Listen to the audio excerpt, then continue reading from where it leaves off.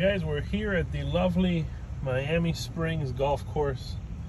I'm sitting here because it is a Saturday, so it is super packed, but having a fun time giving the team in front of me, or there's like two foursomes and a twosome, some time to get ahead because there's no one behind me, so there's no reason for me to be rushing them the whole time.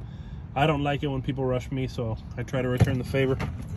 It is a beautiful day though because it's sunny, but the sun's not beating down on us. We got some clouds that give us a break once in a while.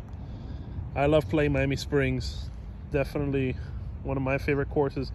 They finally finished all the different repairs to the greens, so the greens are actually puttable now. Tee boxes are in heavy use because we are in the high season. We're about to enter it. Brought my tripod to get a few shots for you guys. I took that lesson with Golf Tech for those of you who watched and saw that I was a Golf Tech, and let me tell you, my coach Michael Perez, everybody out there, worked with me a lot with the 7-iron, and I feel a lot better. I feel like I'm getting a lot more height on those shots.